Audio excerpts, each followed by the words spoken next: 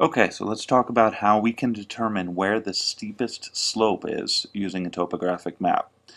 Here's a fairly complicated topographic map, and let's take a look at it real quick. We have several index contours. You can see I have two 200 index contours and one 300 index contour. We have a river flowing into the ocean. We have what looks like railroad tracks, and 2 points X and Y. Now, a common question on the Regents exam would be, where is the most steep slope on this map, and how do you know?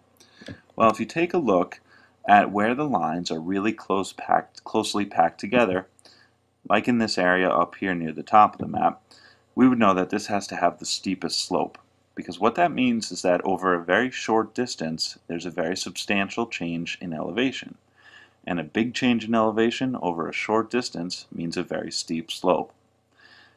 So we know that the steepest slope is here because the contour lines are tightly packed together. On the other hand, occasionally we'll see a question about where there's the flattest slope. Well, of course, the opposite would be true. The flattest area would be found where the lines are farthest apart. So on this map, probably somewhere in this bottom left area. So just to recap, the steepest slope will be found where the lines are close together, and that is because there's a big change in elevation over a short distance. The flattest slope would be found where the lines are very widely spaced. Thank you.